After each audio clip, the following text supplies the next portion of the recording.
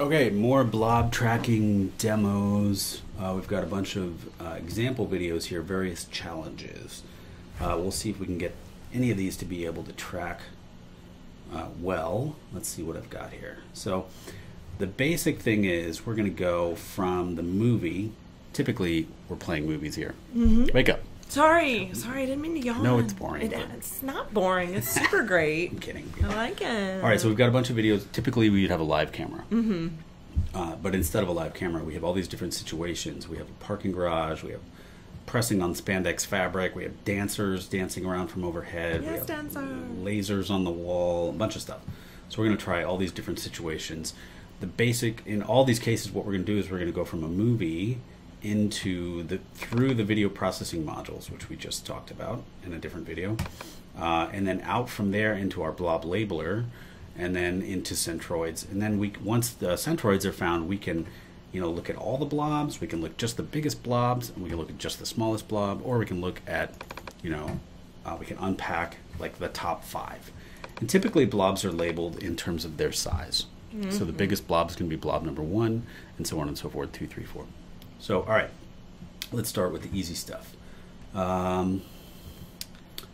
Let's look at in the previous video, we did this overhead thing. Okay, so we had him walking around, and I think the way we did it was, what am I doing here? So grayscale, change, frame differencing, curves, curves into running average, into blurring, into jet op, and then out.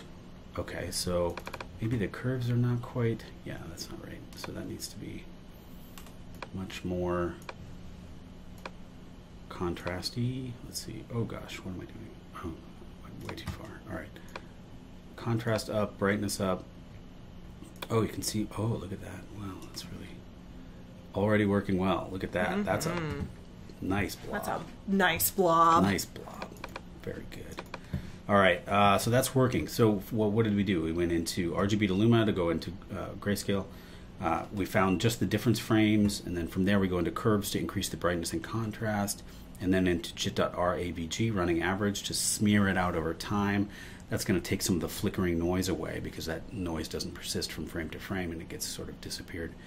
And we blur the whole image, and then we do a threshold, and then we send the result out. So do you need to adjust the threshold or no? No, I think this is working really well. And you can see it's tracking him pretty nicely. If we just look at the biggest blob, typically the biggest blob is going to be him. I think we could set the threshold a little higher, and then look at that.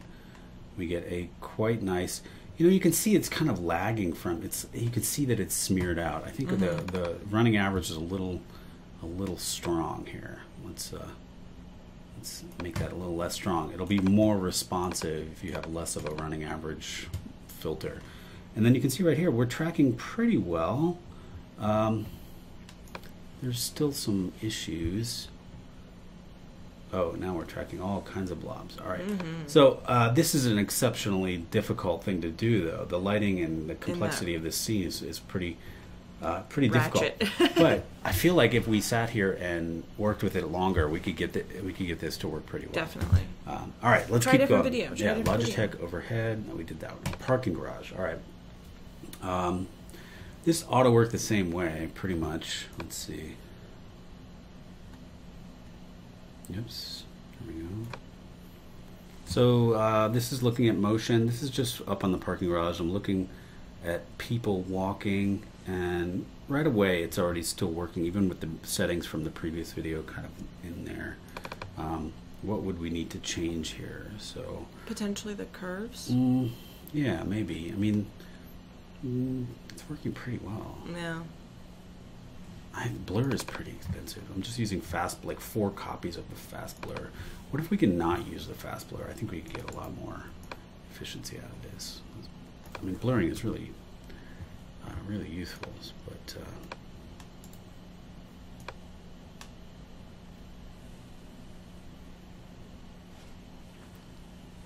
so the lower the number here is more smoothing.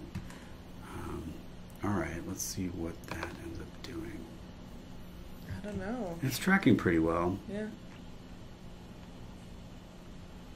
All right, I'm going to move on. All right, so this is from behind a piece of spandex stretched across this frame. And then this was from a project I did a while back, and I wanted to use blob tracking in order to track where people were pressing. So there's this infrared light shining up here, and the idea is that we could tell where people would press on this fabric.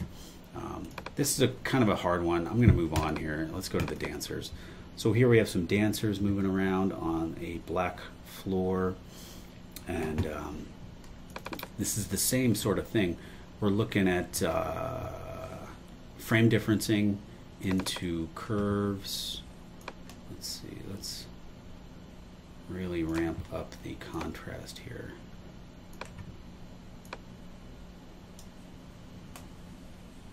There we go. Whoa, no, too much, too much. Oh, there we go. All right. And again, through running average. Not bad. Above a threshold. Okay, so, I mean, this looks blobby. Looks pretty blobby. We have a lot of running averaging going on. Yeah. But, you know, it's tracking the main blob here is pretty solid. Let's see if we can... Yeah, I mean, you can see that at least it's tracking all these people. Even though they're moving pretty slowly, it's still able to track them. And the thing that's hard to get across to students is that all of this takes a fair bit of tuning. Once you have your actual footage that you're using, you really have to tune the system based on the lighting in the scene, based on the qualities of the camera you're using. You can't just plug it in and expect it to work really well. You really have to fine-tune the parameters of these video processing modules until it works pretty well. And once it works well, it works really well. But until then, it can seem like it's pointless to even try. And then you need to make sure you make a note of what your values. You have to save all your settings and hopefully don't bump the camera. No. And especially if you're building an installation, you have to use the actual camera that you're using. All right, let's go to the laser here. Laser. This is my heartbeat. I taped a piece of mirror to my hand. This is an easy one. This should be really easy. Let's start from scratch here. So in this case, we don't need to do a whole lot because we have a pretty clean image to begin with. So RGB to Luma, we don't even need to use difference frames here.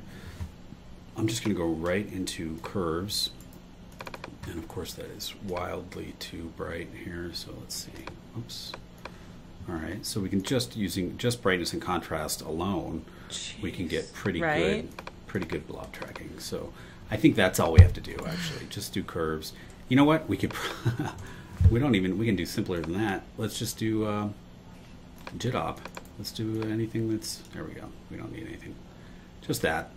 Okay. So JIT op and then straight out, and we're tracking that dot really well. I mean, and this really speaks to planning well. You know, if you have control of your environment, if you have control over some of these things, is knowing that or designing things for that. Yeah. If that's what you intend to do. Yeah, a lot of the blob tracking is about how you position the camera and the lighting in the situation. If you have a terrible input video, it's just, you know, it's hard. Sometimes by shifting a light or shifting the camera position, especially making sure your camera is in manual everything mode, can be really helpful.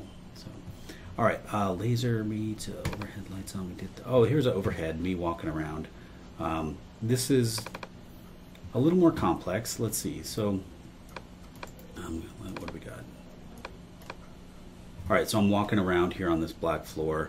I remember how I did this one before. So let's do this and then JIT change. Let's do frame differencing. What if we did adaptive thresholding? Does that help us all? No. I'm sorry. It doesn't. You're getting crazy now. Yeah. We could go into standard deviation and then reset it and let it figure. So this is going to do adaptive background subtraction by looking at over time how pixels differ from what is normally there. This is actually a really good use case for this particular video. So we can see we're getting already pretty good. So this video here is everything that's 3.5 standard deviations from the mean, which just means these pixels have to be different enough from the normal background in order to be picked up. I wonder if that would have worked well with the dude walking around in your classroom.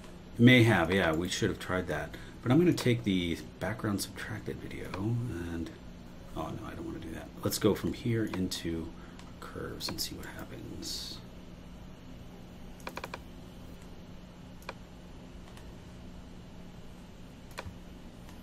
That's a pretty good blob. I mean, my shadow becomes part of the blob, but maybe that's not a big deal. Let's do jet op. You know what? I'm going to go from curves into blur. I love blur. I wish it wasn't so expensive, but let's do blur. A little bit of running average, and then jet op, and we'll see what we got. What do we got? Well, come on, come back in there. All right. It's sort of blobby. Maybe we shouldn't use the background subtracted. Maybe we should actually use the standard deviation. Okay. Oh, now we're talking. All right, so we'll send that out and see if that will track. Does it track? Hey, not bad. You know, as a first pass, it sort of works. Let's up the threshold on how big the blob has to be. But the biggest blob here that's me. It's tracking me pretty well. My shadow is sort of in the way. But, you know, I'm wearing a black shirt. I'm on a black background. Right. We have these bright reflections in the Marley. But, you know, it sort of works. It's doing okay. It's not tracking too badly, actually. Yeah, it's decent. It's pretty decent. Okay. So I hope this gets across that, you know, a lot of the work of doing any kind of tracking application is processing your videos such that you have easy to track blobs. Right. That's it. It's not a big mystery. It just takes practice. The mystery of the blobs. Blob mystery. Okay.